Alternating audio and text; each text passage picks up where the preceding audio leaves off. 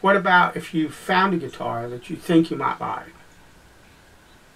You know, how do you look and see if it's okay?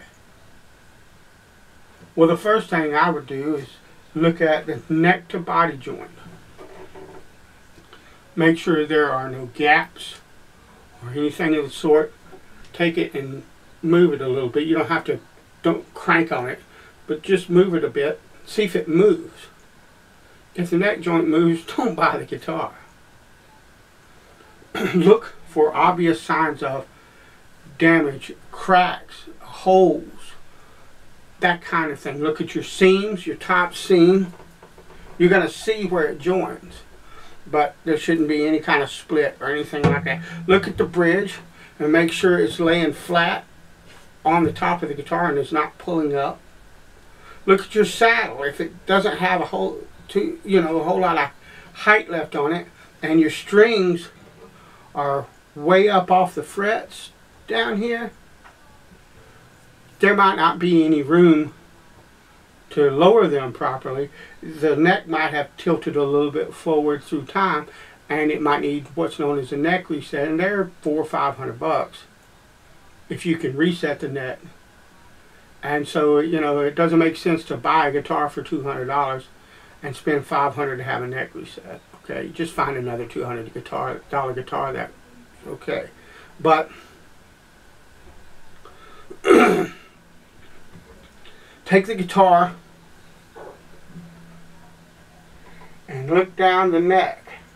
What you're looking for, well, you don't want, like I said, you don't want to see the neck kind of tilt up this way towards you as you're looking down.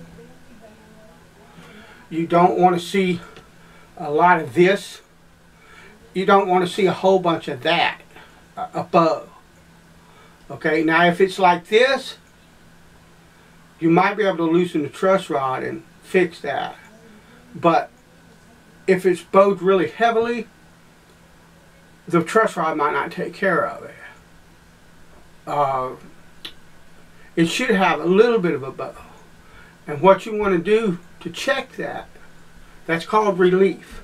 And the reason it should have it is because when the guitar string is struck, it doesn't move up and down like this. It does this. Have you ever seen, like in a movie or something, I think Halloween had a scene like that, but I'm not sure, where they have the big long jump rope and you have one kid on one end and one kid on the other, and they're swinging it, and you got the kid in the middle that's actually jumping. Okay, that's what your string does. It does this. So in the middle of the neck, that needs to be just a little bit further away from the string, because that's the greatest arc that string will make. The greatest travel it will make in that elliptical kind of arc that it does is right there in the middle. Or, you know, if you fret the string between it and where the body joins.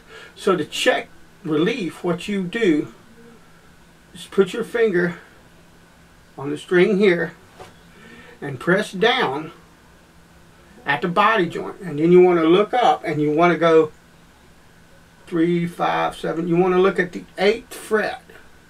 There'll be a dot here. This is 2 dots, but most of them will just have 1 until you get the 12th fret. But the 8th fret, you want to look at that fret, and you want to hold it up to the light with both of those pressed, and you should just barely see a sliver of light between the top of the 8th fret and the bottom of the string. If there's too much, then the guitar needs an adjustment, or there's something wrong with it. Now, if it's not very much, but it's more than you think is proper, you can ask to adjust the truss rod a bit if they have the wrench to do it with. And you'll find that either inside the guitar up against here, or you'll find it in under a cover on the front of the guitar. But you want to watch that.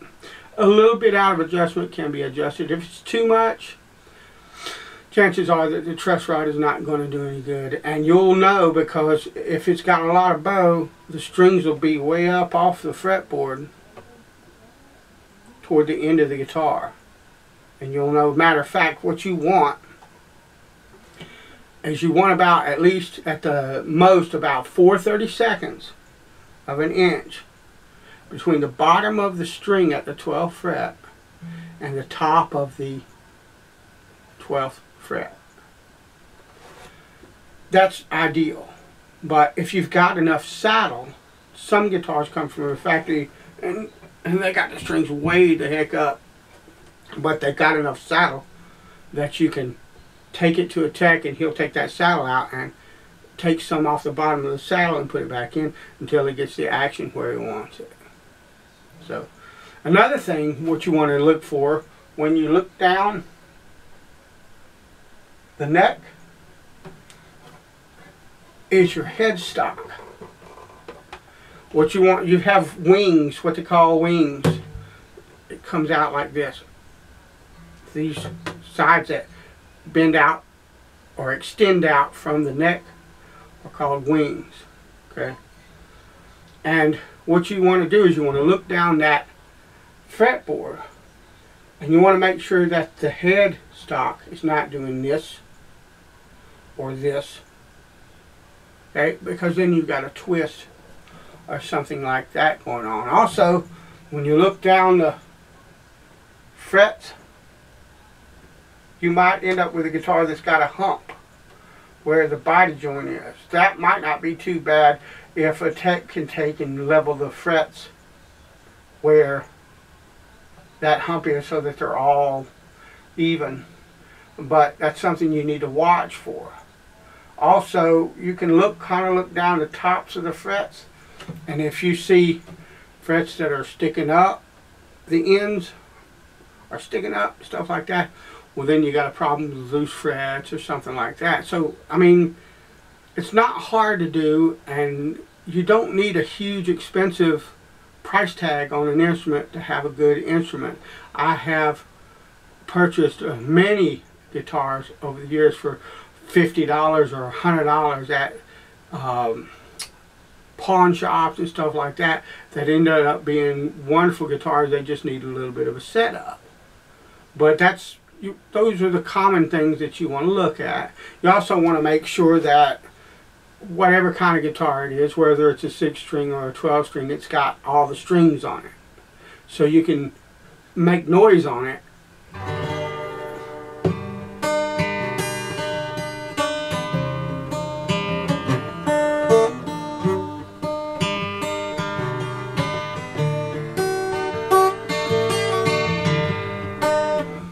So that you know, kind of get an idea of what it sounds like too. But that's it. That's what you need to know about the guitar in general, and what you need to know about how to examine one. The last two things I would show you is most people, if you're going to play in groups, you saw that I was, excuse me,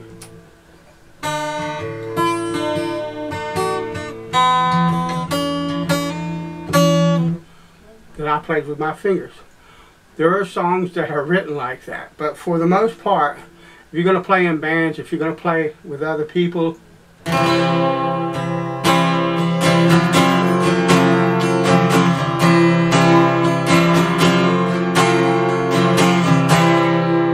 you're going to play with a pick.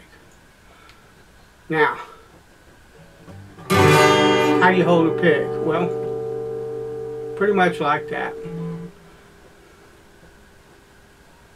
Okay.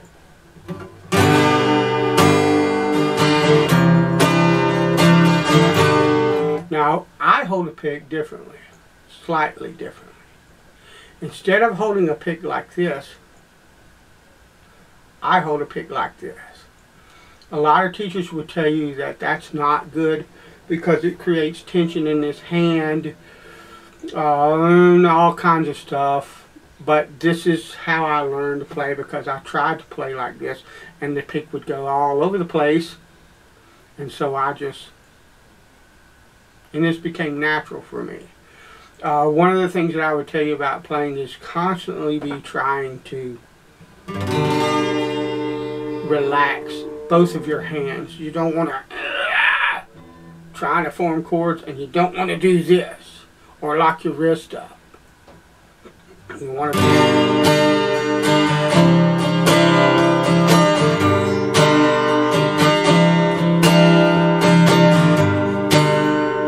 Alright. One more thing. This is gross. Okay? For most people, I don't think I have one of those picks. Let me see. Maybe I do. Maybe there's one in here. Yeah.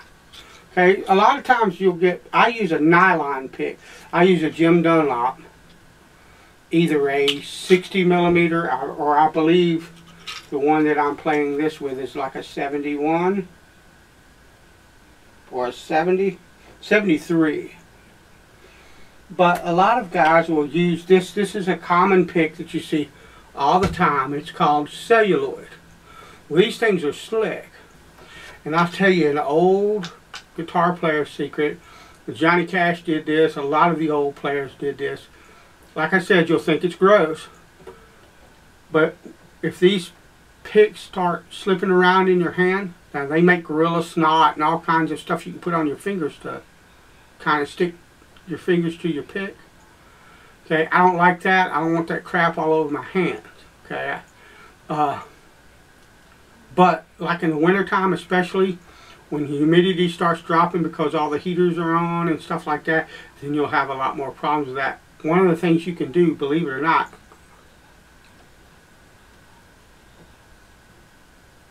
so let's sit there a second.